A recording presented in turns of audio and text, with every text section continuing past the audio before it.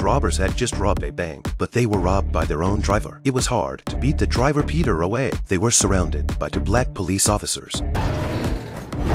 Then the black cops reversed the car violently, parked on the opposite side of the robbers, set up sniper rifles, and continued to wait for them.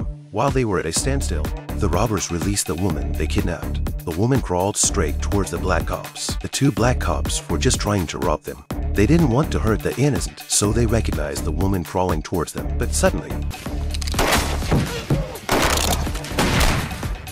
it turned out that the robber had the woman's home address. They asked him to sacrifice himself for the safety of his family, and the black cop Mark is not breathing. Jack was furious. He regretted bringing Mark in. Then he raced on the gas pedal in anger. He vowed to kill all the robbers. One of the robbers opened the door, but Jack shot him dead. Then he threw tear gas into the car. He shot another one. Then he climbed into the car and grabbed the muzzle of the gun.